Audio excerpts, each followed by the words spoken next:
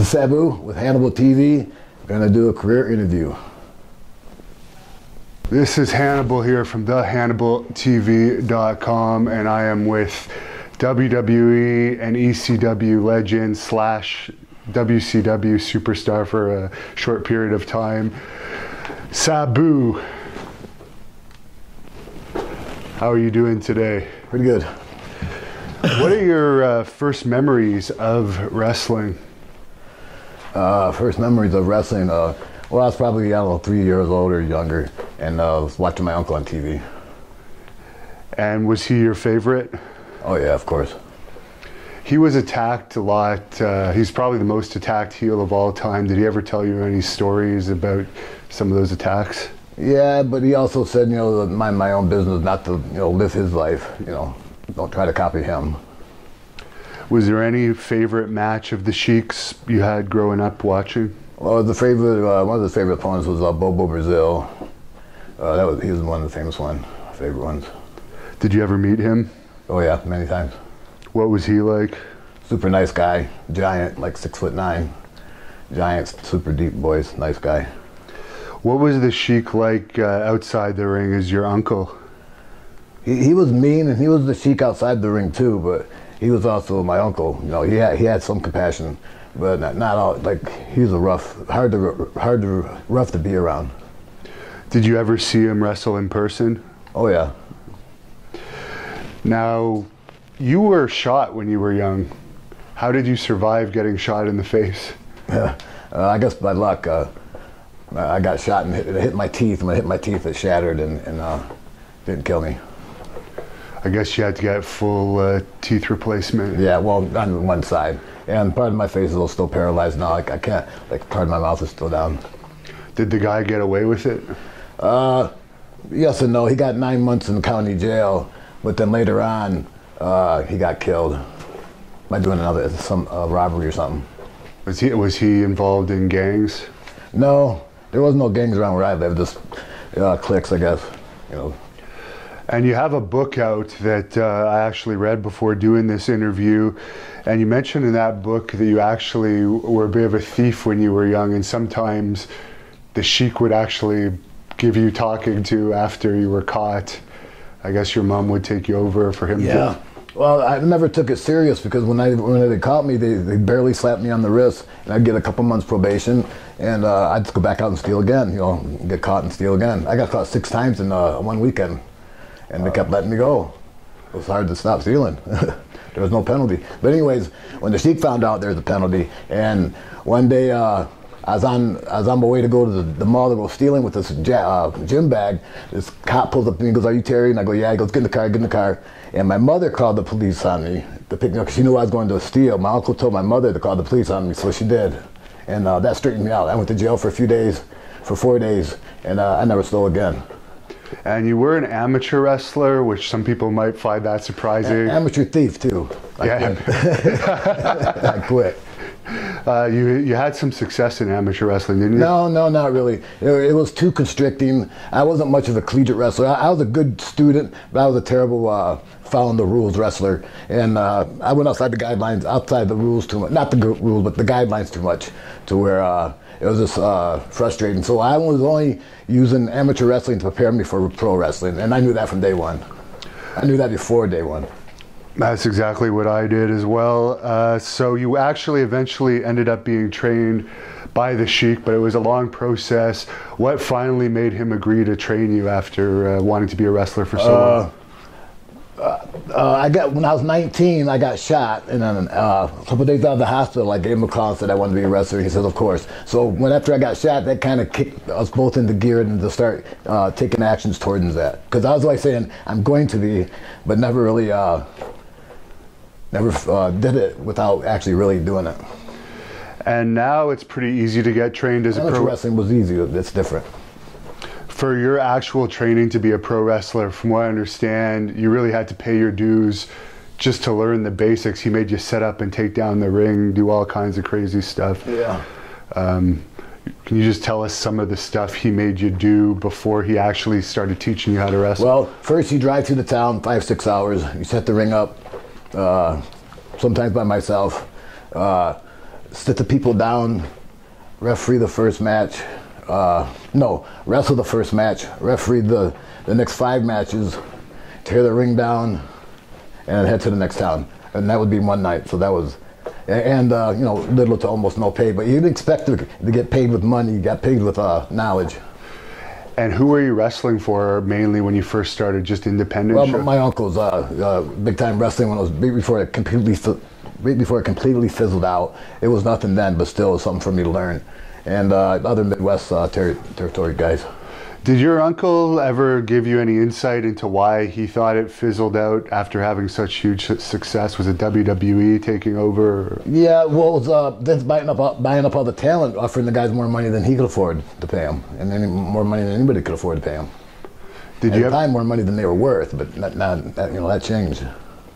Did you ever meet Lanny Poffo when he was wrestling for the Sheik? Yeah, oh yeah. His dad and brother are good friends of my uncle, yeah. And I guess Al Snow, we wrestled for him as well. Oh yeah. Yeah, one of the first places I worked was for Al Snow, second or third match. And you also worked for the Bear Man up in Canada, I think. Yep. How was he to work for? It was great. At the time I didn't appreciate it, but now I look at it, it was great because we got to wrestle every night in front of like 1,000 people and get paid for it. And later on, we'd wrestle in front of nobody and not get paid, or wrestle in 1,000 people and not get paid also. But I didn't know how good it was in the beginning to get paid. Kevin Sullivan said he actually got paid a lot by him. Was he a good payoff guy? Yeah. It's not for the young guys. And you told a story in your book. You don't have to go into as much detail here. Obviously, his book's available online. I'll put the link in the description of this. But you said there was some controversy over Adrian Adonis's death when he was on a tour with the Bear Man. Yeah, they were doing a tour of Newfoundland, and Dave McKinley and one of the Kelly twins and Adrian Adonis, 2 of the Kelly twins, and Adrian Adonis, they drove off a cliff drunk, and the ring truck was behind them, and they followed them down the cliff, like 100 feet down the cliff, and found them in the water, and it looks like they took their wallets and stuff and then called for help. And then in the meantime, a couple of them died. One of them drowned when he could have got help, you know. Because you were saying Adrian had his Japan payoff with him. Well, he had a ring. He had a big ring, and his wife was missing it. And they asked him where that's how they figured out the ring was missing. I mean, that stuff was missing. He didn't have his ring with him, which he always had his ring with him.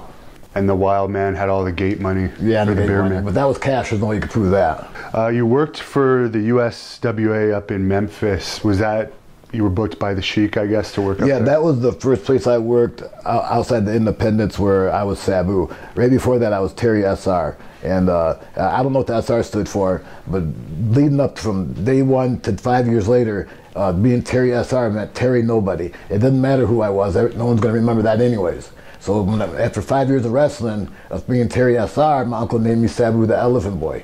And about 6 months later, I went to Memphis. Terry SR, you were saying, stands for Terry Sheik's Revenge? No, I don't know. It could be. I say that sometimes, but I don't know. He never told me. Anybody who asked him, he always told them to mind their own business. He told me once to mind my own business. I never asked him again. I didn't care, because he goes, it means nobody cares who you are right now. Nobody cares, you know. So those days didn't exist back then. Now there's internet and videotapes, and before there was a rarity that we got videotaped, you know. And Sabu the Elephant Boy was a story from a movie, I guess? Yeah, The Jungle Book. He always wanted to be the actor in The Jungle Book, this guy in the Jungle Book, and he was called Sabu the Elephant Boy. And Elephant Boy actually means like a cowboy. He herds elephants. It's supposed to be like a big deal job in India, but no one else understood that. So when he wasn't looking, I'd drop the Elephant Boy and just left Sabu, then everybody else would drop the Elephant Boy. No one else got it. You know, only one that got it was the Sheik, and I barely got it. But anyways, then this became Sabu. You know. How was working for Jerry Jarrett? It was all right. I can't say he was fair, but he was sort of fair. You know, he didn't promise nothing, he gave nothing, and actually he promised nothing and gave less. He was all right, I guess. Well, I can't say that much. Did you ever wrestle Jeff Jarrett up there? Yeah, a few times. When I first got there, I did, and I wrestled him a few times, maybe 10 times. How was he? He was a good guy to work with. A good guy to work for. Did you have much contact with Bill Dundee? Very little. What about Jerry Lawler? A little. You know, none of those guys had time to talk to us. The only time we talked to them was if we wrestled them. Right, because they were the stars, I guess. Was Robert Fuller up there at that time? Yeah, Tennessee stud. Yes, he was. He tagged with Jeff Jarrett at the time. Okay. Yeah. Yeah, I interviewed him. He seems like a nice guy. Was he all right? He's a great guy. What was your favorite You know why match? they call him Tennessee stud? No. Big old dick. I guess you saw that in the dressing room. Yeah, I couldn't help it. How was I seen that at the... the hotel room. I know you were never really into this type of stuff, but was the groupie scene still around in the Memphis territory at that time? Yeah, that was part of the payoff. If you didn't have a rat, then you're getting knocked some pay there. You know, you're like losing pay if you didn't have a rat. It was just something about that. Well, you territory. needed a rat to survive, like cook for you and clean for you, and like run back and forth to a real house with money and come back and not pay you, but take care of you. And I You guess make enough money wrestling. We made sometimes $15 a day wrestling. Sometimes, usually nothing. $15. If we got paid $15, that check usually bounced. I didn't have a good $15 check yet. Wow. But you know, if they give you a couple hundred, that might pass. But a $15, $25 check, it's not even worth writing the check. But it's not even worth cashing it because it would bounce. You know. what was the average crowd back then in that territory? A good house was 100 people, and for 100 people, I'd make $150. Wow. And that was like top pay venue. That's because I bitched. You know, I couldn't bitch for everybody, but I bitched, so they paid me a tiny bit more. And pretty soon after that, I guess you had your first chance to go over to Japan. Yeah, yep. That was the Sheik hooking you up? Yes. And it was FMW? Yep. What was FMW like in those days for those who don't know what that company was all about? It was, you know, blood and guts. But how it first happened was they were having this tag team tournament.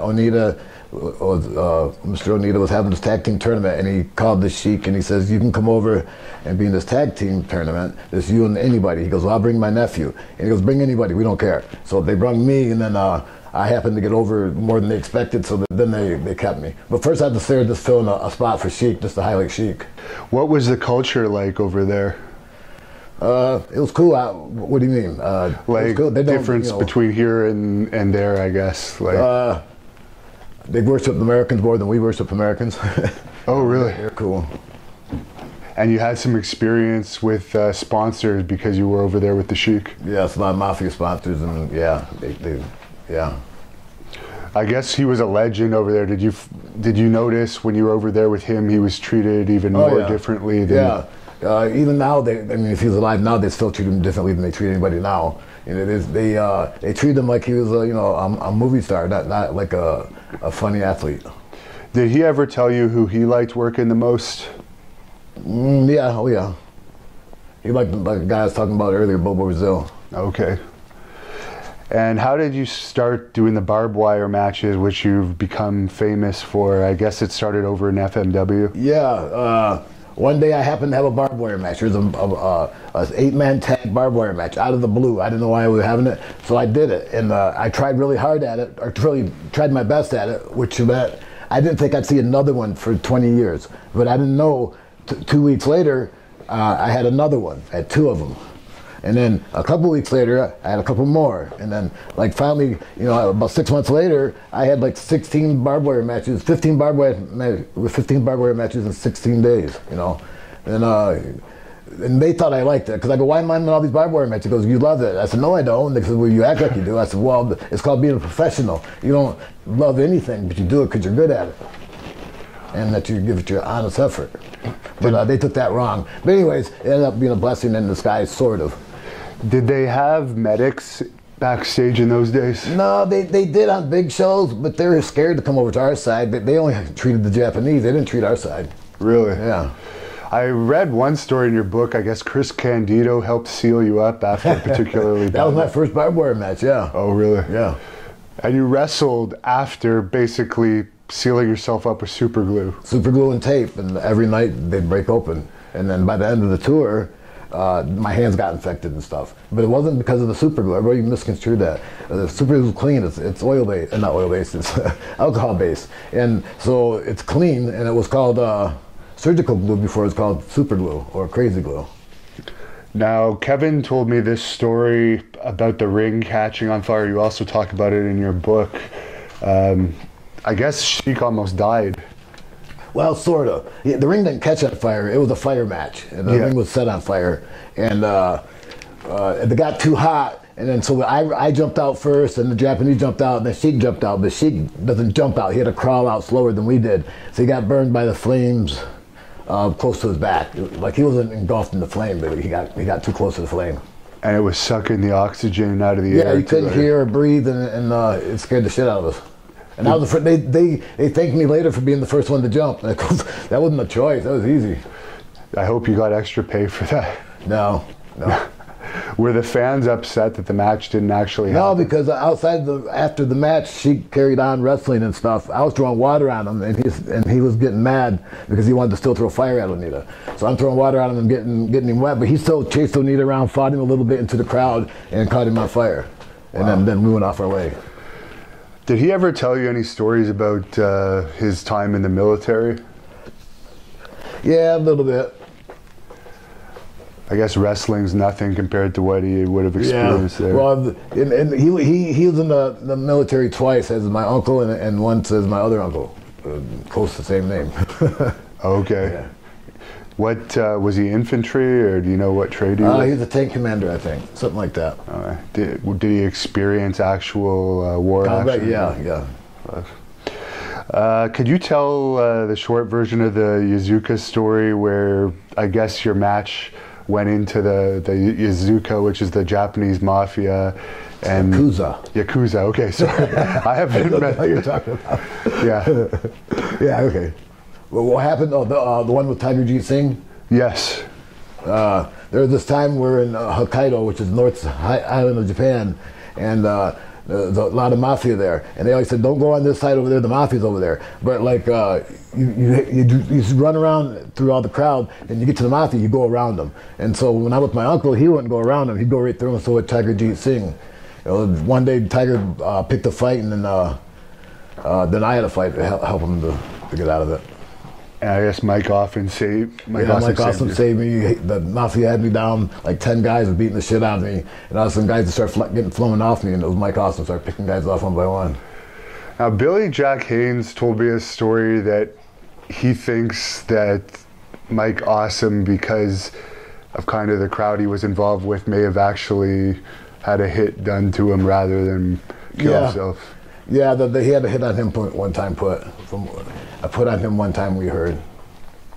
And Tiger Jeet Singh is another legend over in Japan. What was he like? I've heard some people say... He's okay to me because I was my uncle's nephew, or the Sheik's nephew. He was okay to me with the other guys. Like, he didn't treat them so good. And Horace Hogan was over there, Hulk Hogan's nephew. He was in WCW later. What kind of guy was he? Yeah, he was cool. He was one of my buddies. Horace Hogan. Horace Boulder, not Horace Hogan. Horace Boulder. Horace Boulder, yeah. He was later Horace Hogan, I guess. I think Boulder better. Yeah. He was a good guy. He was all right. He wasn't as bad as people. He just didn't get much credit because he wasn't as good because Hulk Hogan wasn't that good, and he wasn't as good as Hogan, you know. And the fake Razor Ramon was over there. He recently passed away. Any memories of him? Titan. Yeah, Rick. Yep. Do you think if they hadn't given him that gimmick, he would have had a better run, or was he just a limited wrestler? I don't know. No, he wasn't limited. He was good. Yeah, if they wouldn't have gave him that, we'd done something else. I think something better. You had some WWE tryout matches in '93. Did they contact you to set those up? Yeah, I think it was '94. But 94.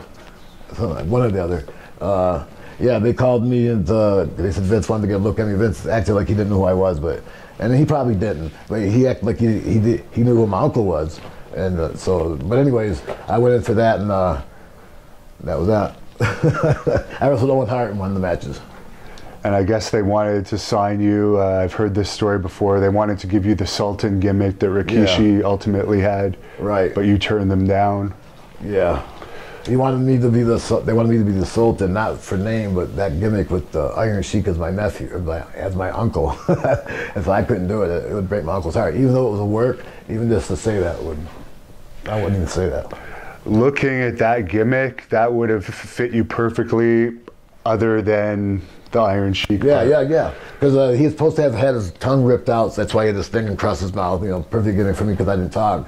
And then the look, they said they'd modified my look. At the time, they didn't show me that look, but I see the resemblance, Yeah, and everyone knew that it was Rikishi, so... Right, the other Samoan, the third gimmick Samoan.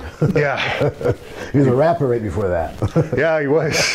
And he was a rapper. That's true. That was one of the reasons why it didn't work. Yeah. The Iron Sheik, did you ever meet him? Oh, yeah. What did you think of him? I like him, and my uncle liked him too. Just that, because no one could ever really seriously compare the two, other than by name. The Iron Sheik and the Sheik, that's close name and gimmick. But the way they both were, you would never confuse one with the other. Not if you really knew better. So, and we liked him. He was all right. He was he's a comic. Yeah. Did you have any interaction with any other office workers in WWE other than Vince that tryout? I think that's it. No Pat Patterson or anything? Oh, yeah, a little bit. He wasn't like hitting on you and shit. Maybe not me because I didn't look good enough. He was funny. Was there ever any financial offer made to you when they proposed that gimmick to you? No. Yeah, but at the time, it didn't sound like much. It does sound like a lot now. I would have took it now. And you were... At the time, I was so young, I figured if they're offering me that, I'm worth 10 times more. And that was around the time that ECW was starting to gain some steam. Yeah. Even Vince goes, how can you turn us down for a company that might not even be there tomorrow? I go, I don't know how. I just can. And I guess you got into ECW because you contacted Todd Gordon, who was starting it up. Yeah. Well, my friend Dennis Corluzzo, who ran New Jersey, who was Todd Gordon's rival, said call Todd Gordon. He was a sucker. I could get $500 out of him. So I called him and I was scared to ask him for 500, so I asked him for 300, and he said yeah. So then took off from there. But it happened to be the same day he hired Paul, but we didn't know each other was going to be there. I had no idea he was going to be there. He didn't know I was going to be there. So it happened to be a chance by one in a million shots that we're together. And what was your initial impressions of Paul when you first met him? Oh, he's brilliant, of course. And when you first meet him, he tells you everything you want to hear and 100 times more. And and a little bit of it's true, but you hoping all of it's true, but none of it's true. A little bit's true. And you feuded with Terry Funk. You beat him for the world title. Any memories of that? Yeah, that was a good match. That was the time I wrestled him in a barbed wire match. Yeah. That was probably your most famous match. Was there much plan going into that? I heard you say that, or I heard somebody say that wasn't actually the proper type of barbed wire. Yeah, the barbed wire is a little bit bigger. When we went into the match, we didn't talk about much. And the finish wasn't supposed to go as that. Was that when we got stuck in that ball, it hurt him too much to roll him on top of me. I wasn't supposed to go over. It was an accident. But we were on top of him, and they were digging him so much that I tried to pull him over me. I couldn't do it, not without hurting him. Did you experience any panic when you had your bicep ripped open? Yeah, at first I did, because when I looked at it, there was absolutely no blood. It was just straight down to the bone, and you could just see how my muscle and everything was opened up clean. No blood. And all of a sudden it started squirting out my vein, and then that's when I got the tape to try to cut off the circulation. But yeah, it scared me because after a while it got covered in blood. It didn't look so bad. But when it was not covered in blood, it looked terrible. It scared the shit out of me. And was there any talk at that point from Terry? We know he's crazy. Did he say, let's go home? He was just like he gave me time to recover, yeah, without looking silly. I see. And is it true that he actually kept the match going a little bit longer? Yeah, because when I was trying to get when I was fixing my arm, he was still beating me up, but he was keeping the match still alive. I kind of ignored him at that moment. As long as he wasn't picking me up, I didn't care. Now, they did have medics backstage for that show, right? Yeah. And I heard that you took 50 stitches without any sedatives or anything. 150, not 50. 150, yeah. Wow. 50 of them fell out the first night because they didn't tie them very good. And they were made with such big stitches that, it looked like a 100-pound test line. It was so thick. Because it was just the EMTs that did the stitches, right? Yeah, what are they called? Damage control? Yeah. The EMTs. So they, did they ever... One was a rat. I'm serious. Did they suggest maybe you should go to the hospital, get it looked at further? Yeah. But you just didn't want to take the time? I didn't want to go. Were you out any time from the ring after that, or? No, heck no. No. 10 days later, we did that. I did a 3-way match with Terry, Shane, and where I lost. Wow. So was the barbed wire match your favorite match you had with Funk over the years? Not at the time. It is when I look back on it. It's the most anybody else wants to talk about. But I had other matches with him were better, where it wasn't a barbed wire match, you know. And you're famous for the tables. I know you didn't do any hardcore for like the first 5 or 7 years of your career. How did you start the whole thing with the table? My first 5 years, I didn't go to the top rope. It was all, not even second rope. There was no corner stuff. It was all, if I did drop kick, it was from the mat up, and that was considered a high spot, you know, or a backdrop. Not anything like you see now. So did it just happen by accident one night? You did something with a table and then it caught on? Yeah, it was by accident. We were in Japan the first tour, and we were in a tag match. And like I said, I was only there so the Sheik could get over. So I did all the jobs. And so Sheik got tired. Sheik didn't understand that. He goes, "Why are you having me here and you're beating my nephew?" They go, "Same, because we're beating your nephew, not you."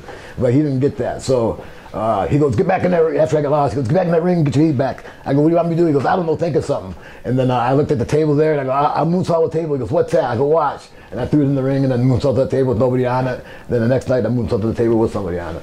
Okay, I see. And I guess people started stealing your gimmick once you started getting it over, Yes. Such as Public Enemy. They didn't steal it, Paulie forced it on him. Because when I wasn't there, he wanted somebody else who was cool and hip that did that. Right. Know? Not necessarily break tables, but got over with the fans like I did. And the Chris Benoit incident where you got your neck broken, could you discuss that? That was an accident, and I never held him responsible, but I didn't like him. I didn't like him before that, but I didn't really like him that much after that. But not like what I thought he. I can't say I knew what he was going to do with his family, and I dislike him for that, that's for sure. Yeah, what was the reason you disliked him before that? I was with him in Japan, and we were never friendly together. He wasn't friendly, you know. I see. If you didn't wrestle him, he didn't even say hello to you, you know. Oh, really? Yeah.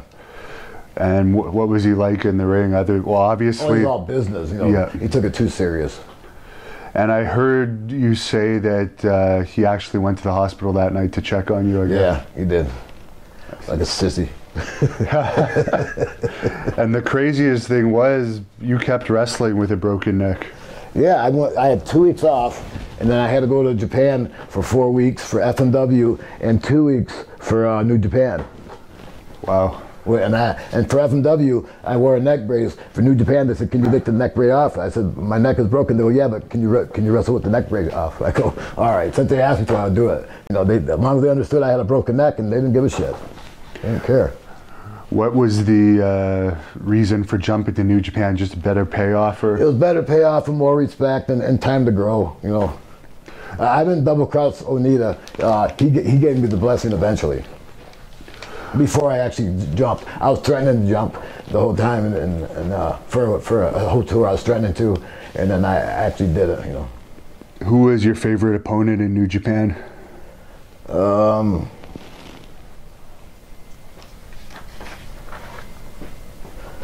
Libre.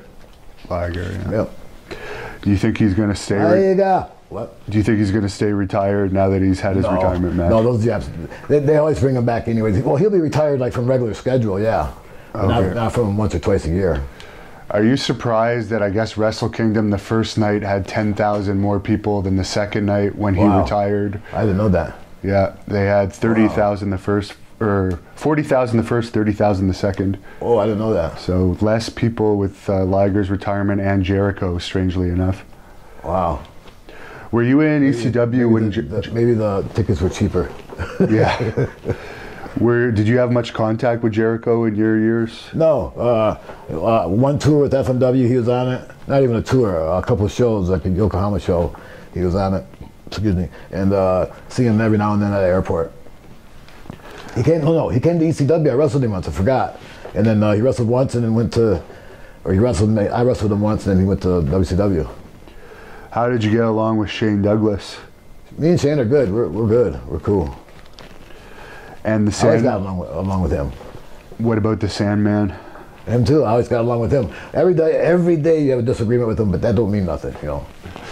Yeah, I heard that story about the fight that he had with Jack Victory. Yeah. Is that true? Is that true? Could you give us the brief rundown of what happened? Tell me what happened. That he basically showed up drunk, got naked, went to the ring naked. Yeah, with a pouch on. I think he had a pouch. Okay. And he brushed his pubic hairs with somebody's brush, a lot of stuff. And then everybody goes, he should be fired. Well, if it offended you, you shouldn't have been there. But yeah, it was too much. I was offended.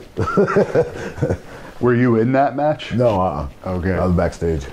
Were you watching it? Yeah, I was cracking up. And everybody back there, every woman back there goes, he should be fired. And I'm just laughing. I said, you guys shouldn't be here if that offends you. I said, I don't like it either, but so what? You know, it was crazy. It went nuts, yeah. And so the actual fight, did you see the actual fight between Sandman and Jack Victory? No. I guess Jack Victory was involved in the promotion and just went after him afterwards. Oh, really? Oh, I didn't know that part. Yeah. No, yeah, apparently Jack, that was his town. He helped promote it. So apparently according to reports, he attacked the Sandman. Oh, okay. But they made up. I didn't know that. I think about what happened in the ring. And there was a feud with Taz. How did you like working with him? It was all right. It was stiff and, you know, competitive, but that is not what it's supposed to be. It ain't supposed to be stiff and competitive, but since it is, that makes it a little more funner. But it don't have to be stiff and competitive to be a good thing. Because he had an issue with you, I guess, over you taking a New Japan booking over an ECW booking. Yeah. I had I double booked it. I had April 8th in Japan and April 8th in the States. So I figured I could make both dates. But I wrestled the one in Japan first, then fly home and arrive about 7 p.m. and wrestled the one at 8 o'clock in Philadelphia, but it didn't happen that way. And so when I didn't make it, he cried like a baby. Paul. Paul was like a woman scorned. He took it personal. He couldn't believe it. It's like I didn't show up at dinner one time or something. And why do you think Taz never had the longevity? Like, he never really wrestled much. He had a couple years. Yeah, he didn't want to. He didn't want to.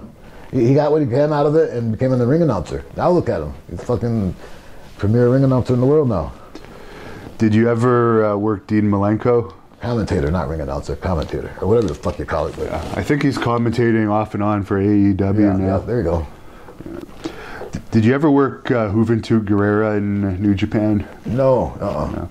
No. Have any? Just because I dealt with him recently and I didn't have a good interaction with him, so I was wondering if that. Yeah, I never worked with him. Okay. Did you ever wrestle Eddie Guerrero? Yes. I wrestled in Japan when he was Black Tiger.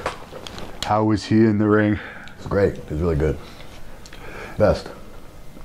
Now, I was talking to you about this earlier off camera. You had a couple of appearances in WCW on TV. You wrestled Alex Wright, and that was on Nitro, and then you wrestled Jerry Lynn at Halloween Havoc with the Sheik managing you.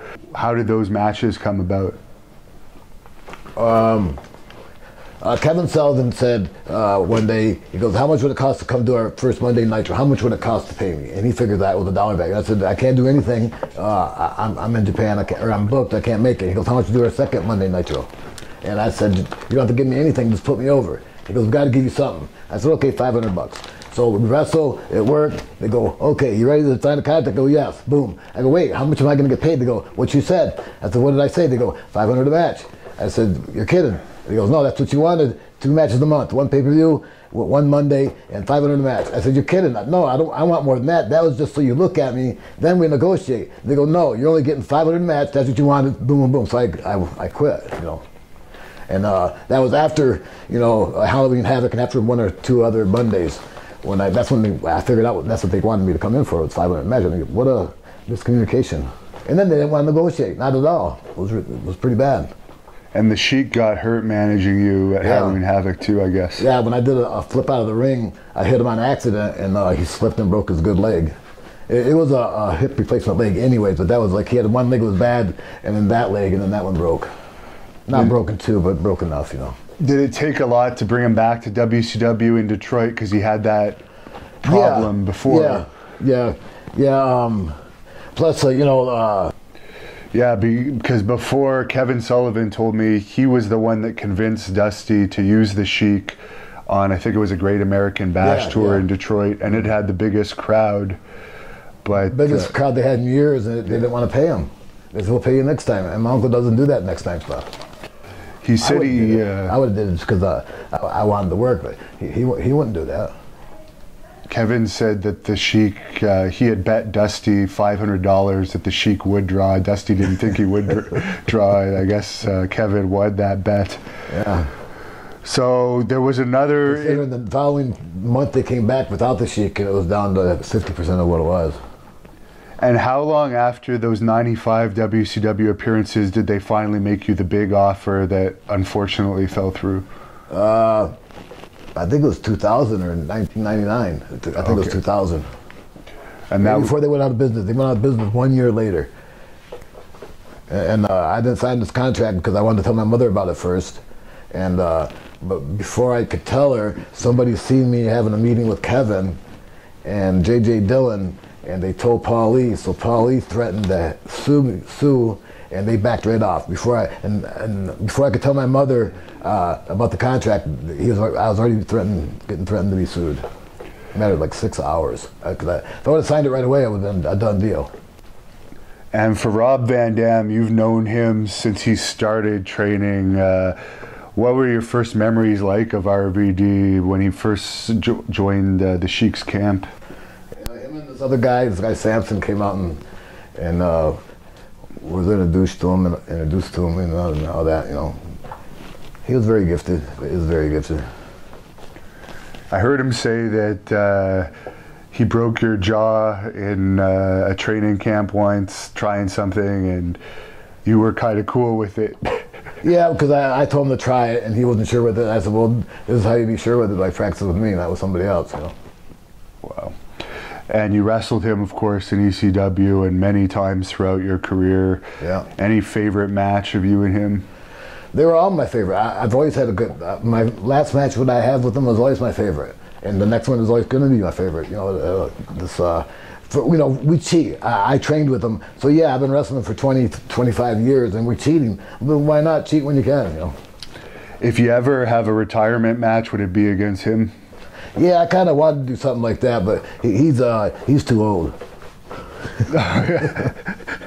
Well, you had a match on Impact with him too recently, didn't you?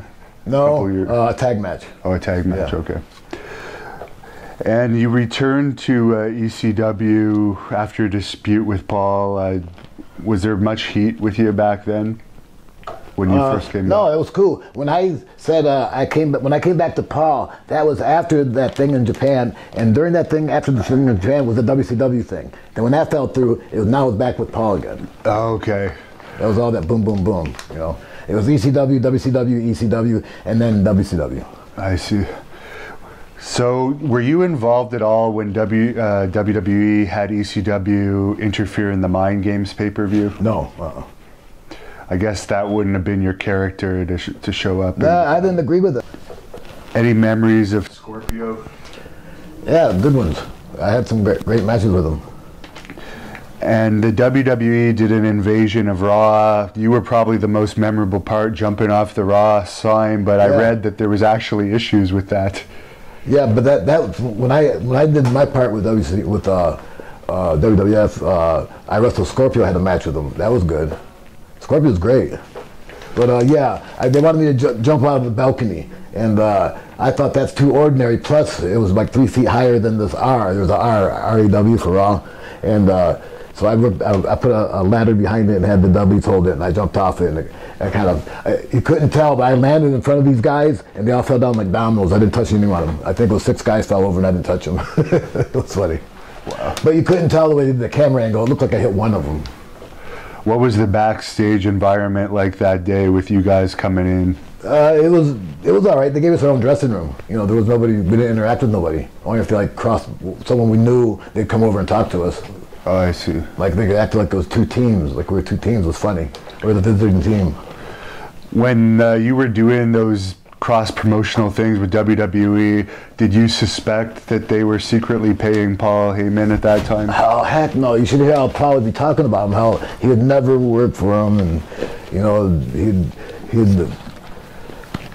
never worked for him. That's how he would never do that, you know. And that's why it's so funny. He's right where he's always wanted to be, but, you know, he lied to us.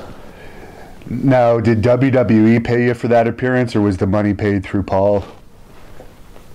It was paid through Paul. It was supposed to be paid through Paul. I mean, the money that bounced.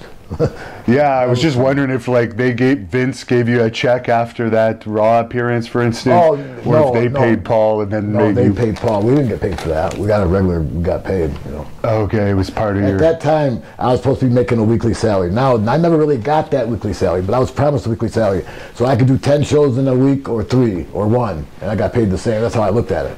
But I also didn't realize it, and now that I wasn't getting paid anything, so I didn't get paid anything. Okay.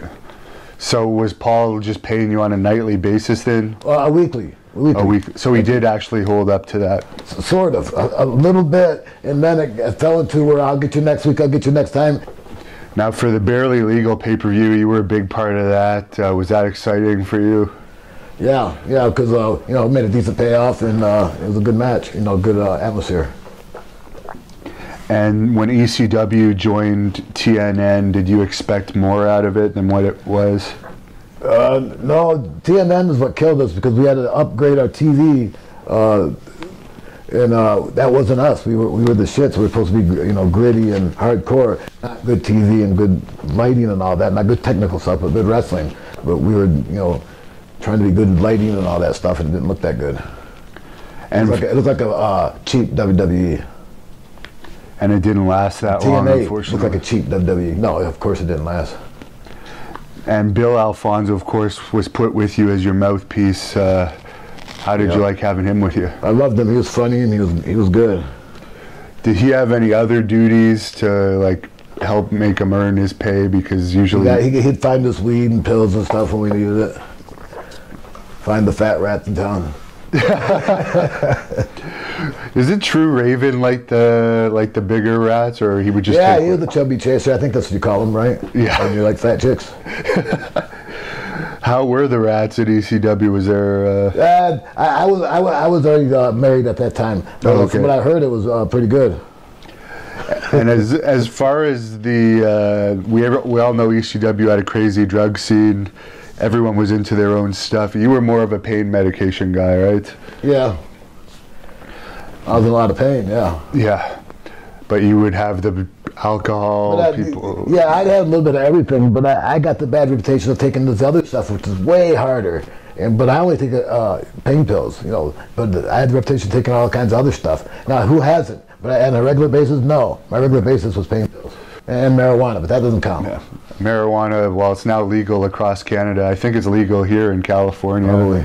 Legal in Vegas, too. But it's legal to me, so that wasn't considered a drug. Yeah. Well, unfortunately, it did screw you over in WWE.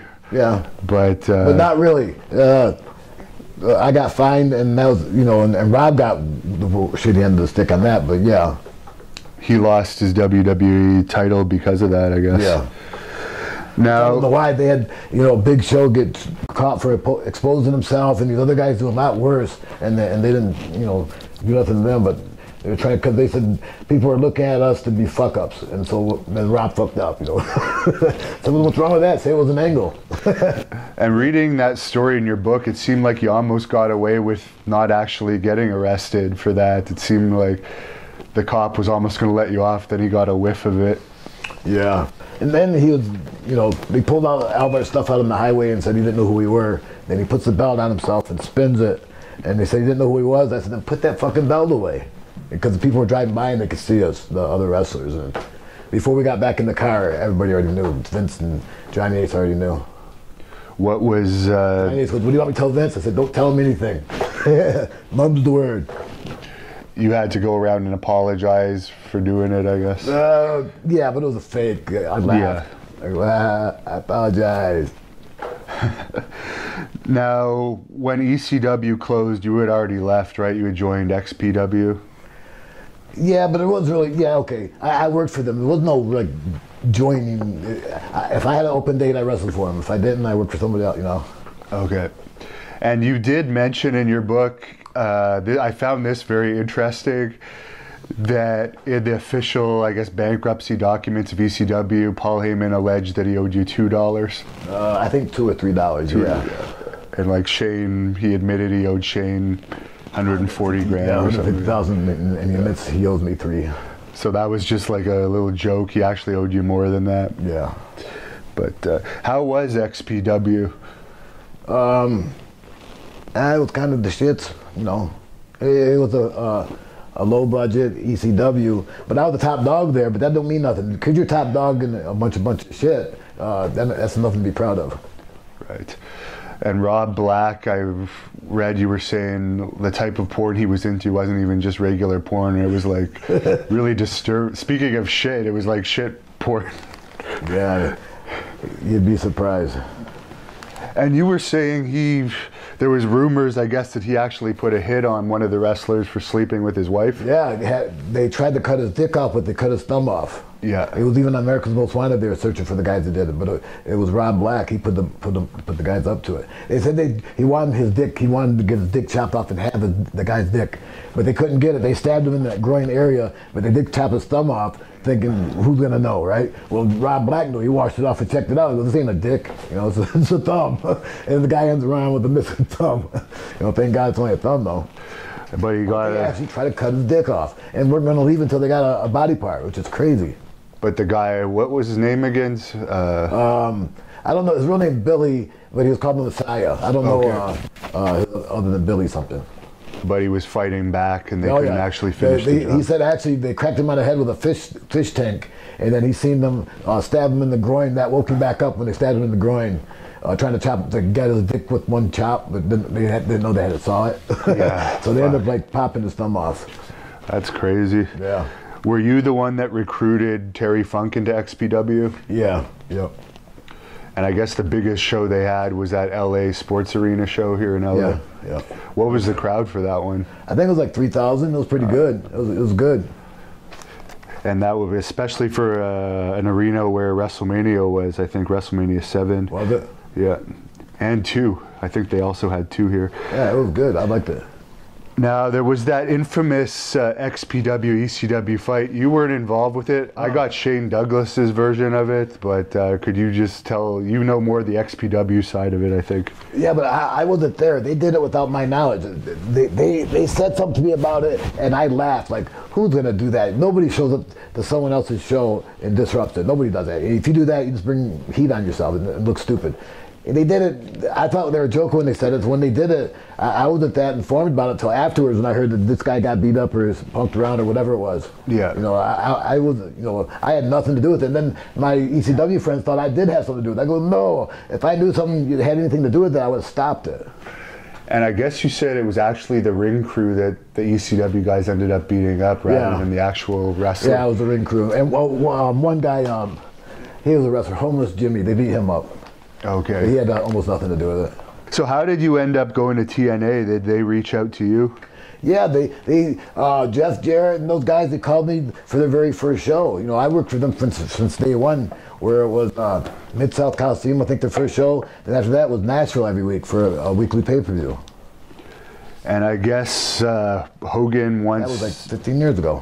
Hogan once stooed you off. He saw you sleeping and he ratted you out to the office on one of your TNA That was runs. Flair, I think. You did say that Flair had an issue with the Sheik. I guess he was taking he cut a promo on us, and then he goes, "I never liked your uncle either." I go, "You motherfucker. You gotta throw that in there."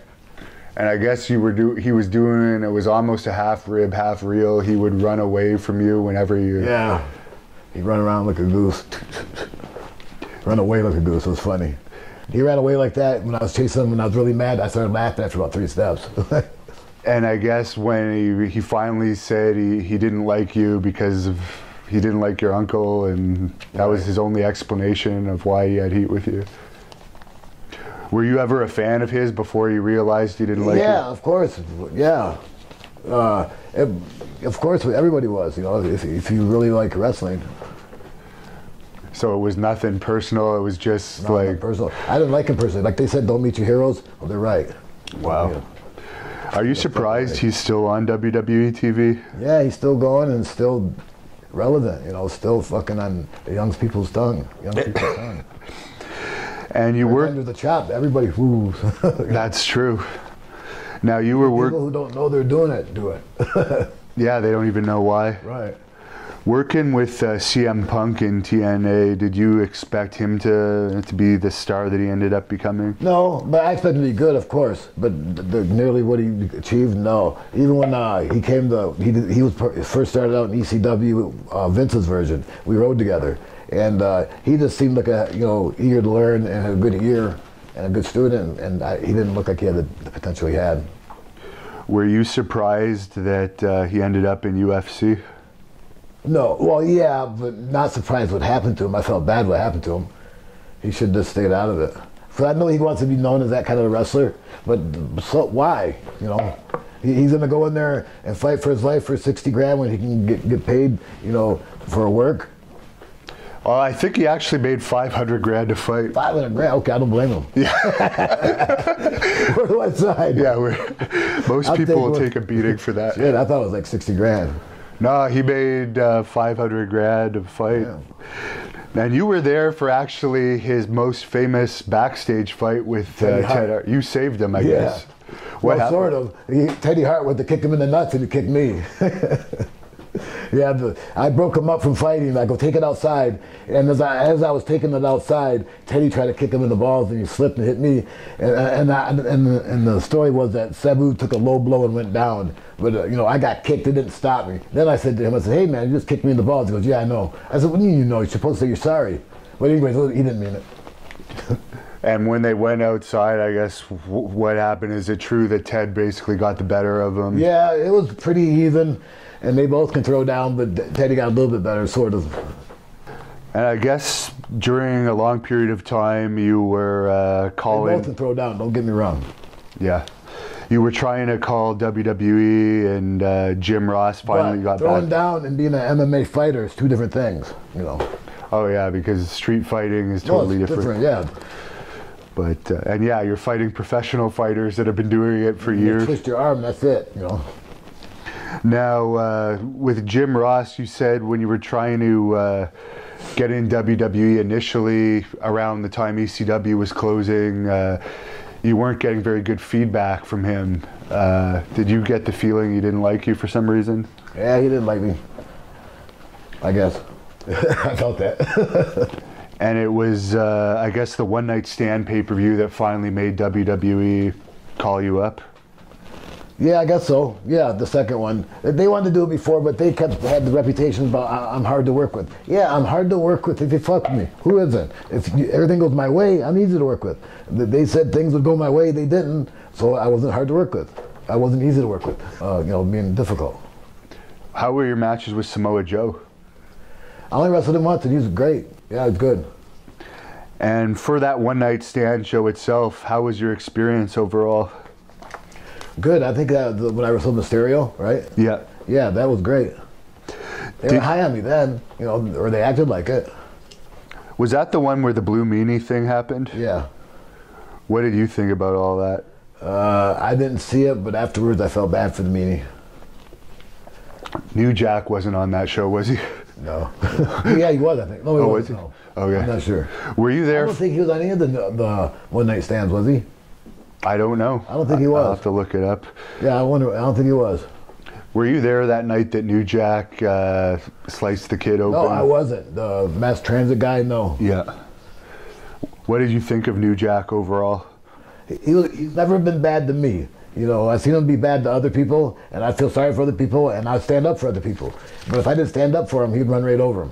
But he never tried that stuff with me, so he was always good, So I didn't want to push it too far, saying, you don't do that stuff to me, and then have him start doing that stuff to me. So when after One Night Stand, I guess WWE decided that they were going to do their own ECW, is that when they contacted you about a real contract? Yeah. Yeah. Was that just for ECW at that time? It was basically a contract for... Well, it was you know, WWE. It wasn't even an ECW contract. It wasn't such thing. Okay. There was no ECW contract. Was there ECW house shows? Yes. They were labeled ECW, but still same payoff, same everything. Okay. How did those... Same bank account, I mean.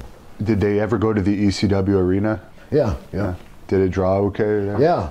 You know, it would draw bigger than we had during ECW days because it can hold more. And you had a match with John Cena during that time. How was he? He was good. He was all right. He was fun to work with. He gets a bad reputation, but that's just the way it is when you're at the top. You know, just pick you apart for no reason. That would have been an interesting match to have when he got more popular. If you had still been around, I think that could have drawn on a pay-per-view or something. Sure, could have, would have. Now I understand you didn't get along too well with Test. No. What was his problem? He was a dick. He just didn't believe in someone smaller than him could beat him up without someone actually having to beat him up. You know, you'd actually have to kick his ass to let him know that he was asking to be kicked. And it didn't take much. You just blow him up and he learned his lesson. But still, he didn't want to sell for CM Punk one time. And me and Punk go to him, why don't you sell for him? Why won't you sell for him? He goes, because I'm 6'7" and you're not. And we just laughed at him. It's like, watch, see if we sell for you now. You know, watch, you know. And Kurt Angle also initially had some problems with you because I guess he told you that he was the risk taker in WWE. But he just said he was the resident crazy guy. And I go like, okay, thanks. I'm glad you are, you know. But he didn't say it like that. But yeah, he made it sound like he was the top crazy guy, which I never consider myself a crazy guy. No, well, I would never consider him a crazy guy too. He's the amateur wrestler gimmick. And there was something that happened. I guess he asked for a pill from you or something, a medication. Well, he didn't ask. I just said, you're in a lot of pain, yeah. And he goes, yeah. I said, do you want one of these? He goes, yeah. What are they? I go, you know what they are. I can give him some. And then he goes, what are the other things? I go, you know what they are, and gave him some. And then the next day he got tested, and he says, he don't know what they are, that I gave them to him. And that wasn't true. And the thing was, they fired him anyways, no matter where he got them from, and they just gave me a warning. But they said, don't give your drugs away, keep them to yourself. And I go, okay, but if one of their teammates is hurting, you're supposed to help him, but not supposed to. You're supposed to make him, watch him suffer. It sounds like there was huge politics backstage in WWE. Yeah, I wasn't involved in it. That's why I didn't last long. I figured honest day's work, honest day pay, but that ain't how it is.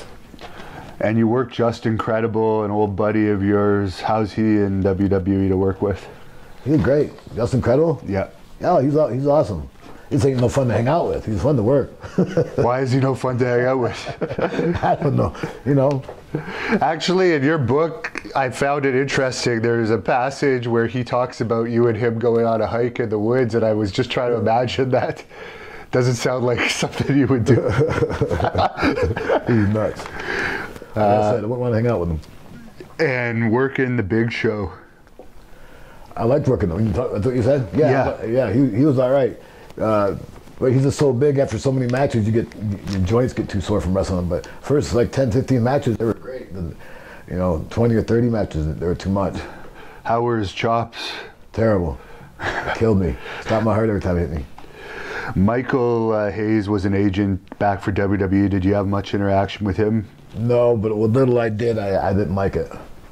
Really? What was it about him? One day there was something about, he come to me and goes, why don't you do this in the ring? He made it sound like it was his suggestion, blah, blah, blah, blah. And I go, nah, I'd rather do this. And then Vince walks up and he goes, Michael Hayes goes, Sabu just said he's scared. I go, what? I said, I ain't scared. I said it was stupid. And he goes, and Vince goes, really? That was my idea. I said, well, I'm sorry. I thought it was his idea. I thought it was stupid. But it's your idea. I just don't like it. And then I got heat from that. Crazy. He said I was scared. I didn't know what he was talking about. He was a dickhead. And what were your thoughts on Bobby Lashley at that time? He was all right. I always had good dealings with him. And was there any dealings with Tommy Dreamer when you were in ECW at that time? Yeah, he was one of our better friends, yeah. Do you still work for his House of Hardcore now? No, I worked for him one time, but now and then I do. I see him almost every weekend somewhere. He's a great politician. He seems to be in the office somehow with every company like right now. It looks like, yeah. So, yeah, he's got the ultimate pull. Yep. And Johnny Ace, I guess you had some issues with him. He wanted you to wrestle with a hurt neck. Yeah. It wasn't that he wanted me to wrestle with a hurt neck. He wanted me to work anyways. It wasn't because, oh, your neck is hurting, you have to wrestle. I want you to wrestle, I don't care if you're hurt.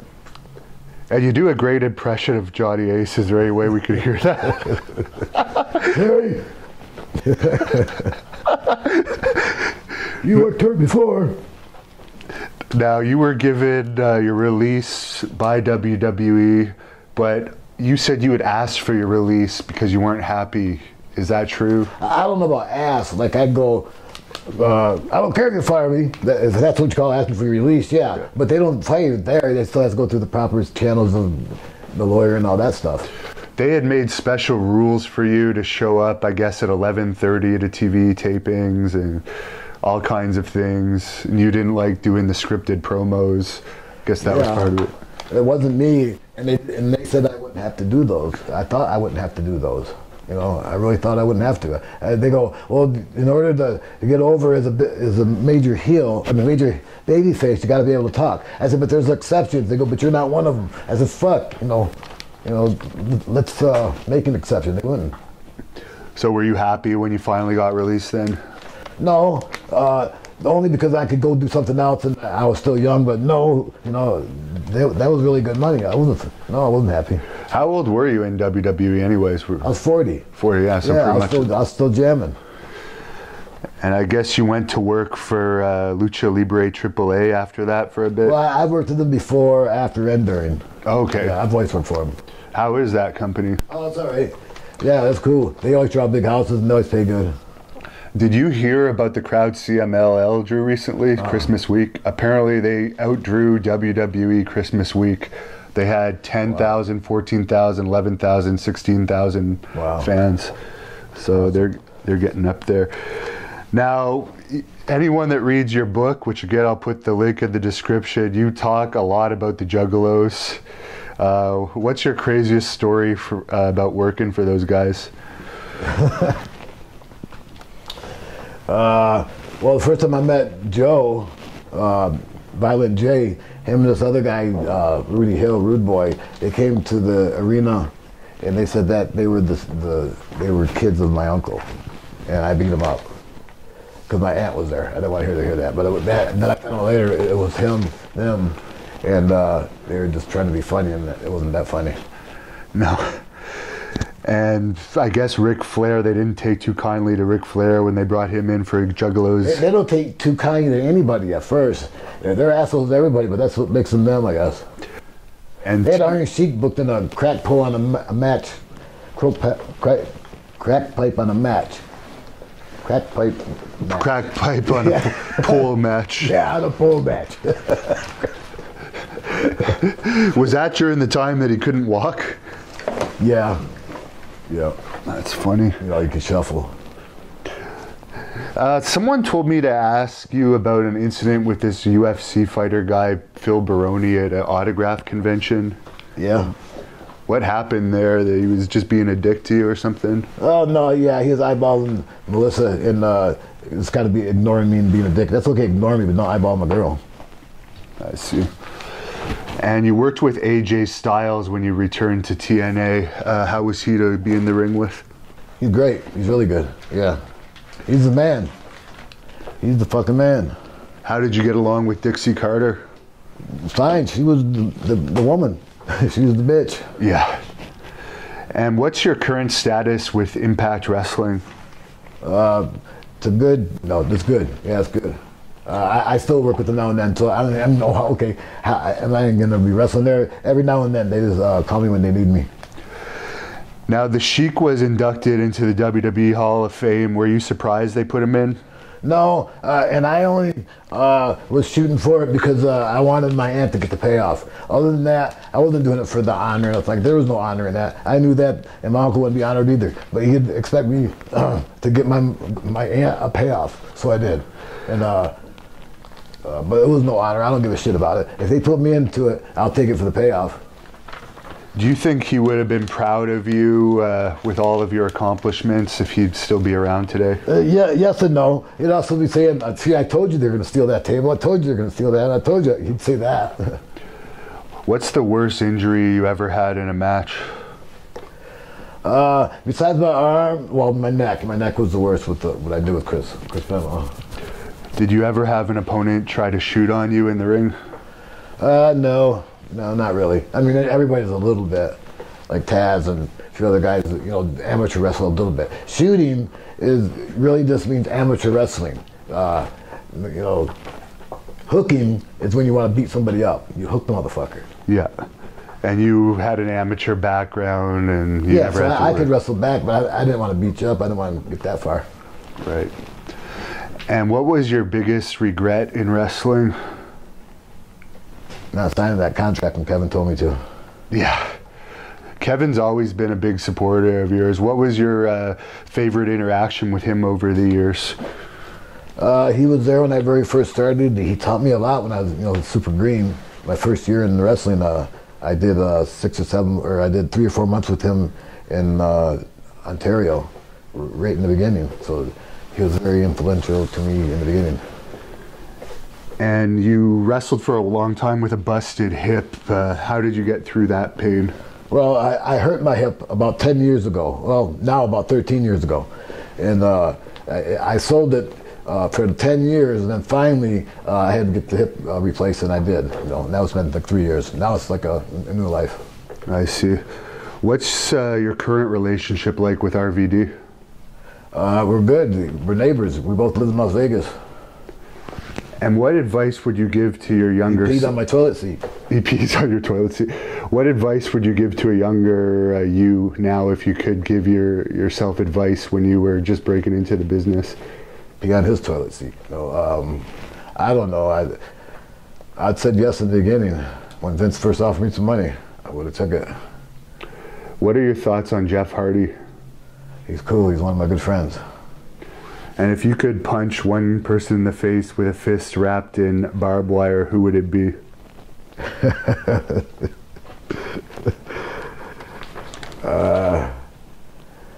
Nobody. I wouldn't want to hit nobody. How was working with the Eliminators? Everybody. I want to hit everybody. Eliminators were good. Perry was fun. Coronas was a little bit difficult, but Perry was fun. How was he difficult? Because he didn't keep this straight. He was not the same way. It was hard to be on the same page with him. You can only be on the same page with him for a few moments, and then he off wanders and then comes back. And I didn't have patience to wait for him to wander and come back. Is it true New Jack attempted to knock a fan off a balcony once in XPW? He did knock him off the balcony. Oh, he did? Yeah, he knocked him off, and the guy landed at the bottom of the steps. The steps are like a ladder. He hit that, and that was what broke his fall. The last 3 steps broke his fall. What was your overall thoughts on the Gangsters? I liked them. They were the perfect combination, but for some reason, I don't know why, New Jack didn't like Mustafa. He didn't fight for Mustafa to come back. What did you think about the Chris Candido-Sonny relationship? I didn't think much about it. Were you there for the RVD and Taz pick a hand thing? Yes. Yeah. Did it actually happen the way it happened. Yeah. And Taz just took... But he didn't tell me what was going on. Rod didn't tell me. He just put the bag down. He had a sour look on his face. And he walked over to... He stopped me from passing Taz and went in front of me and told Taz to pick a hand. And Taz looked the fucking like he slapped his hand, and then he popped Taz in the mouth. I go, did he just do that? Taz looked at me like, did he just do that? And he goes, pick another hand. He goes, what do you mean? And before he picked another hand, Van Dam popped him with his other hand. And then Taz stood up and goes, Sabu, get your boy. Then I did. I said, I didn't know what was going on. I pushed him into another room and said, if you're going to do that, do it here. Don't do it in front of the other guys. Now, what was the ECW? And they talked it out. Yeah, obviously they... I guess there was a ECW shirt of you that was misspelled where it said homicidal. What was that? Was that just an accident, or was no? Taz did that on my very first T-shirt. He made it pink and black because he thought pink would offend me, and he spelled it homicidal instead of homicidal. And he thought that would offend me too. I said, it can't offend me. I can't read anyways. It's spelled any way you want. I can't read it. Is there any younger family members related to the Sheik that would ever get into wrestling? No, I don't know. I was poking around, but I don't think so. You know, I've even asked a few of my nephews to get in it, and they go, oh, yeah, and they never come meet me to train. So the legacy is going to be over when you retire? Looks that way. Now, Rick Rude was in ECW for a while. How did you get along with him? Great. He rode with me in my motorhome a few months before he died. He was a good guy, super good guy. What made you decide to break character? You kept kayfabe for so long. You still do in some ways, but... Gotta get paid. If you don't talk, you don't get paid, right? And believe me, I don't like talking. I don't like spilling my guts. So if you want me to spill my guts, you gotta pay me. Memories of working for Mike... I don't entertain myself. Memories for working for Mike Sparta in Massachusetts. He still owed me some money. That's so funny. He told me if I booked Scott Hall, he'd pay me. So I said, if I book somebody else and take the hit if you don't pay him, then you'll pay me? He goes, yeah, I just thought that. It's funny. Is it true that Paul Heyman helped get you a better deal for One Night Stand? Yes and no, yes. He didn't stick his neck out. He probably got me a worse deal and didn't tell me.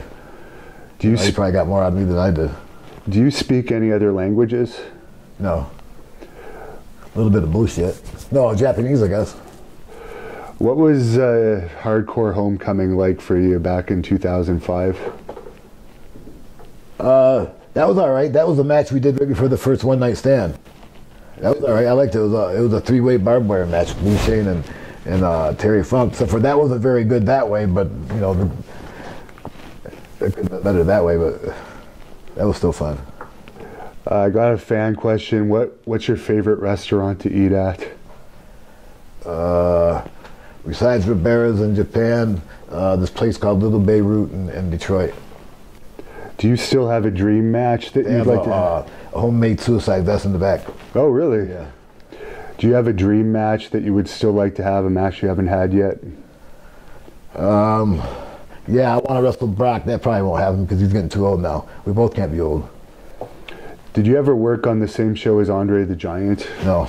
I met him when I was a kid, but I was like 9 years old. I met him. How did he get along with the Sheik? I think good. I met him at my uncle's house a couple times, and he worked for my uncle a few times. You only work for my uncle if you like him, I guess. Did you like the I Like to Hurt People movie about the Sheik? Yeah. It was supposed to be a different kind of movie, and it ran out of funds or whatever, and they just chopped it up into making it just wrestling. I see. And do you have social media where people could follow you if they want to look you up? Yes. Excuse me. What is it? Well, I wrote a book, and that's ecwsabu.com, I think. Yeah. And then my Twitter is, I think it's at Sabu. No, at the real Sabu. No, at the real Sabu ECW. Something like that. I can't remember. And then the other one, my Facebook is just Terry Brunk. Did you ever have a match with Vader? Man, Vader, no. I was supposed to have one. I was scheduling one, and he died before we got together. Is there any move in wrestling that you've ever been afraid to do? No. Yes and no. I mean, I'm afraid to do that move where I kill myself. That one sucks. But being afraid of a move, I've turned down moves I thought wasn't fitting the match, and in return they kind of thought I was scared, which I don't care what you think. I'm thinking professionally, you know. Yeah, if I'm scared, I'm gonna tell you I'm scared of this move. I don't want to do it. But if I think it's the wrong move, I'm gonna say I don't want to do it for that. Then if you can persist on it, I'm gonna say okay, I'm fucking scared. I don't want to do this move, you know. Who was your favorite tag team partner? I haven't really been scared of any moves, really, you know. My favorite tag team partner was my uncle, the Sheik, and then also Rob. Any favorite match of you and tagging with the Sheik? Yeah, a few of them. Me and him against Tarzan Goto, and I mean, me and the Sheik against Tarzan Goto and Terry Funk in Kawasaki Stadium one time. That was awesome. How did you come up with the triple? See, when he got old, his good matches, all of his good matches were Terry Funk. Like when you wrestle other guys, they didn't really know how to wrestle them because they were still kind of young. But Terry, you know, he was young, but he knew how to wrestle Sheik as an older guy, and he enhanced Sheik's wrestling more than anybody. How did you come up with the triple jump moonsault?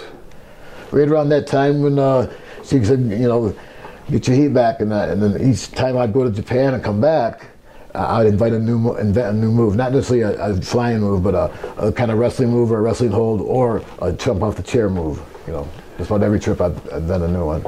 Is there any wrestler's death that you found particularly hard?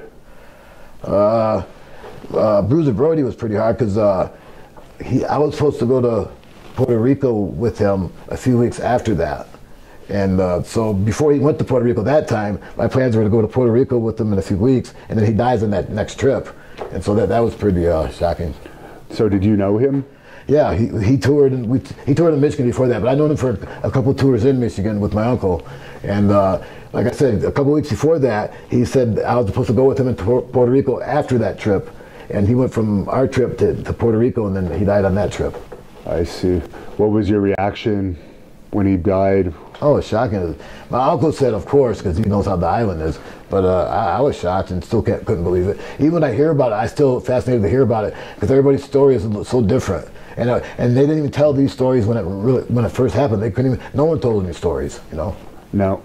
Now, if the internet existed, that never would have. He never would have got away with it. They said the guy, Brody was down, and his keys was right next to Brody. He steps over Brody, dying, picks up his keys, and keeps walking out. Nobody stopped. Nobody did nothing. Like he steps over, picks up his keys, and nobody did anything. Wow. And that casual, he stabs him and casually walks out. You know. Do you think the whole office was involved in the cover-up of that? I don't like to think so, but probably. But the truth, you know. Truth is truth. What's your thoughts been of AEW so far? I don't think that much about him. I watched a little bit of it, but it's cool. I'm glad there's another place. Maybe I can call me. Would you would consider wrestling in AEW then? Yeah, why not? Yeah. I'd consider wrestling on the moon. You know, that's what I do. I wrestle. It doesn't matter for who. I'm going to go to Pakistan in a few weeks. And they go, you want to come to Pakistan? I said, I want to go wherever they'll pay me. Do you think they'll ever put you in the WWE Hall of Fame? I don't see how they could say no because of a lot of the influence I put. But probably not while I'm alive. Is there still heat with you and Jim Ross, or is it over now? It's over. It never was that much heat. What's your opinion on wrestlers like Orange Cassidy and Joey Ryan?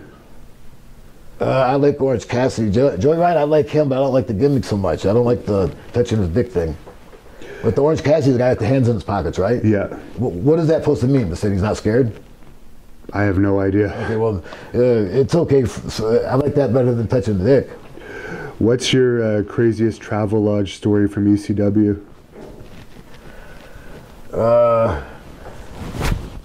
Me, Tommy Rich, and Tracy Smothers got a room, and when we got the room, there was a big red stain with a chalk outline of a dead body in the room. And we go, hey, we want to change our room, and so they came in and put a throw rug over the chalk line. Wow, that was great. And how did you end up with your current manager? We didn't have cameras back then. Nobody had a camera. You had Polaroids. You know, you took pictures of rats, and that was about it. How did you meet your current manager, Super Genie, and how did this whole situation happen? I met her in LA 20 years ago, 15 years ago, and then about 5 years ago, I started hitting on her. Well, I got divorced from my wife about 7 years ago, and I started hitting on her about 6 years ago. What's your side of the story between the altercation with Shane Douglas and Scott Hall in ECW? I don't know what it was about. It went back from when they first broke in, I think. I don't know what it was about. Yeah, I think it was something to do with the Click, how he was treated in WWE, and then Justin Credible brought Scott to a show. Were you at that show? No. Were they at it? Oh, okay, that explains it. Who's better, Super Genie or Fonzie? Super Genie. Did Bill Alfonso ever get offers to come to WWE with you? Yes and no. He got offers from me, but for some reason he had heat, what I don't know about, and he's never told me because he says he don't know, that Vince didn't want to use him. I see. He even had a talk with Vince and said, can I get on this show? Vince says, you can get on the show, but that's all he wanted from him was one show. Do you think you're crazier than like Evil Knievel was, the stuntman? Oh, you're crazier. What's the craziest thing you ever did in a match? Well, I did this one where I did I only did it once, the top rope moonsault onto a table. and it was so far, and I barely made it. I ended up kneeing the guy with my knee in his forehead, but that was pretty crazy. Yeah, that I even tried it because I knew I wasn't going to make it. But back then, I was so young and tough, it didn't matter if I made it. As long as I flipped and flew and hit the ground and tumbled, that was good enough, even if I missed my mark. What is your opinion of Dusty Rhodes? I could live without him. Why, you just had bad personal... He never liked me. For some reason, he didn't like me. He never put me over whenever I talked to him. He never gave me that much respect, but that, what can I say? Did Hogan treat you with respect when you met him? Yeah, to my face, yeah. Like I'm sure he didn't never. I heard he backed me up in a booking meeting one time, but now it's hard to believe it. I said, well, he won't back me up again, I guess. When you had your little WCW run, did the locker room treat you well? Yeah. Oh yeah, I got treated well. Everywhere I went, everybody puts up a front. Nobody's rude to you. Right. They'll be nice to you until you turn your back. What's your best advice to an aspiring heel wrestler? I don't know, because I would say learn to work on your feet, but that ain't how you're supposed to work now. I like working on your feet, but that ain't how the wrestling is now. Everything is choreographed. I don't know how to. I don't know. Would you ever have a wrestling school? I know you ran your uncle's school. Yeah. I started to have one a few years ago and I changed my mind. But when I stop wrestling, I'll do it because I don't want to promise something I can't deliver, like practice, train somebody and not give them the time to do it. Anything you want to say to close off this interview? Thanks a lot for talking to us. You gave a great interview. No, that's it.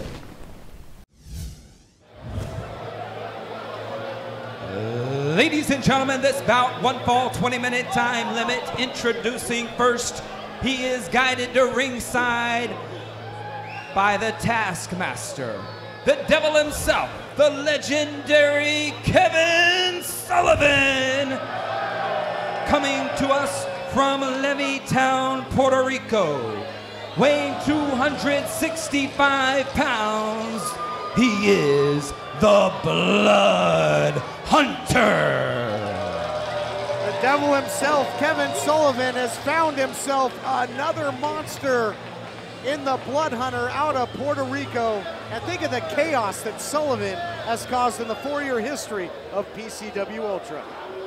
Kevin Sullivan, a mastermind behind the success of War Beast early in their careers, and now brings the Blood Hunter from Puerto Rico, a man with a chip on his shoulder. We don't know much about the Blood Hunter. We know he stands, 6'5" tall. And we hear stories, we hear rumors that he is a vicious murderer. But speaking of vicious killers, my God. And we know a lot about this music and what comes as a result. And the opponent, being guided by his super genie. He comes to us from Bombay, India, weighs 235 pounds. He is the homicidal, suicidal, genocidal, death-defying legend, Sabu. What a reaction for Sabu. We've had our share of hardcore icons here in the Ultratorium. Sandman, Terry Funk, the whole effing show, former Ultra champion Rob Van Dam. And how about this? Sabu in the house. It's nothing quite like Sabu. There's no one quite like him. He's homicidal, genocidal. Of course, burst onto the international scene in the early 90s with ECW, but this is the 4th decade now that Sabu has competed as a professional wrestler. Nothing in wrestling lasts forever, but we are honored tonight at the return of Sabu to PCW Ultra. And he looks nimble, man. Quick feet. Sabu. Looks to be in phenomenal shape. He's a fixture in the original ECW. Competed in WCW, WWE as well. But certainly at a disadvantage when it comes to size with the Blood Hunter and Sullivan has the Blood Hunter out for blood here, immediately attacking Sabu. And Sabu, for that Devil May Care offense, he needs distance. He doesn't have it right now. Yeah, and that's 2 sick chops to the chest of Sabu. Oh my God, Blood Hunter early in this match is dominating. Into the cover, trying to put it away early as the Blood Hunter, only a count of 2. You gotta pretty much kill Sabu to stop him, what we've seen throughout his legendary career. But the hard-nosed tactics here continue with the Blood Hunter, right in front of the devil himself, Kevin Sullivan, looking on from the outside.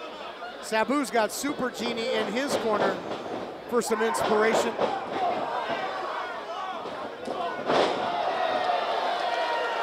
Big strike by Sabu, floors the big man, Christian. Yeah, Sabu undersized in this match, double reverse. Oh, wow. Imbalanced. Blood Hunter just flies over that top rope. I think he tried to hook it, stopped himself in the corner, but he went flying out to the ringside area. And now, oh man, now the wheels are about to fall off on this one. Well, expect a lot of leniency by referee Rick Knox. There we go. Sabu is the unofficial world record holder when it comes to chair throwing, Christian. I think it's official. Pretty sure Guinness awarded him that back in 2004. Super Genie going into that lamp and pulling out chairs. Another big shot there by Sabu. Sabu, former ECW heavyweight champion, ECW television champion, tag team champ a couple times over. Once with my former broadcast partner, Human Suplex Machine, Taz. They faced each other quite a bit as well over the years. Oh, she's got another one. Just violently disregarding that chair into the chest and stomach of the Blood Hunter. And, oh my God, flying forearm from Sabu. Innovative offense, always able to incorporate the twisted metal of a professional wrestling environment into his matches. And Blood Hunter gonna try to answer. Oh, wow. Oh my God! What velocity there by Blood Hunter, springing off of that chair, beautifully done. Now Sabu, look out here, Blood Hunter with a suicide dive to the outside. Oh my God. Sabu got 3 chairs from Super Genie. Has he used up all 3 of his wishes, Christian? Yeah, Super Genie's super, Todd. Don't be stupid. She's got at least 12 wishes available in her lantern. Sabu has won 2 tag team titles with Rob Van Dam, former PCW Ultra champion. And Blood Hunter is all too willing to play Sabu's deadly game here. I don't think he's playing the game of Sabu. I think he's playing the game of the mastermind, Kevin Sullivan, the devil himself. Sullivan is a psychological genius. Now we've seen tables utilized. I'm pretty sure that's a door, Christian. Oh shit! What the are you kidding me? The door might be closed on the legendary career of Sabu. Is Kevin all right? He might have got a splinter.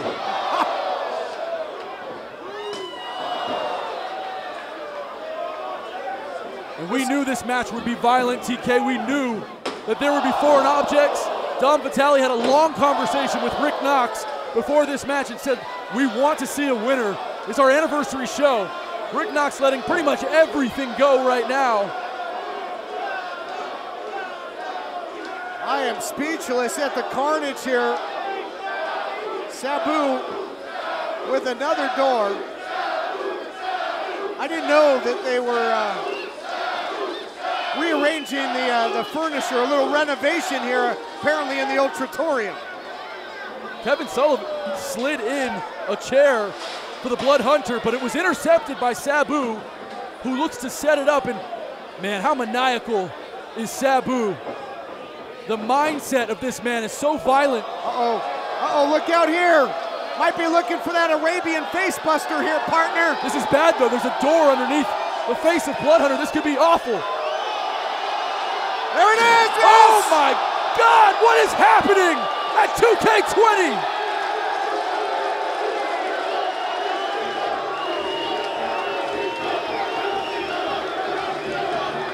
The Ultratorium has turned into an absolute madhouse an insane asylum. Sullivan knows that his blood hunter is in big-time jeopardy after that Arabian facebuster. The devil now with a chair shot. Blood hunter trying to pick up the pieces into the cover. You gotta be kidding me. He got him. Wow. Ladies and gentlemen, your winner of this bout, the Blood Hunter. And the bloodthirsty fans of PCW Ultra, they're hypocrites. These people are hypocrites. When the violence was purveyed by Sabu, everyone was on their feet cheering. As soon as Kevin Sullivan and the genius of that man was able to get the violence and turn it around, all of a sudden they want to boo. Thank you for watching the Hannibal TV. Please like this video if you enjoyed it and click the subscribe button to not miss any of our latest shoot interviews, match videos, or news updates. Support us on patreon.com for $1.99 a month to watch our full shoot interviews ad-free and help our channel grow. Follow us on Twitter at the Hannibal TV for instant updates.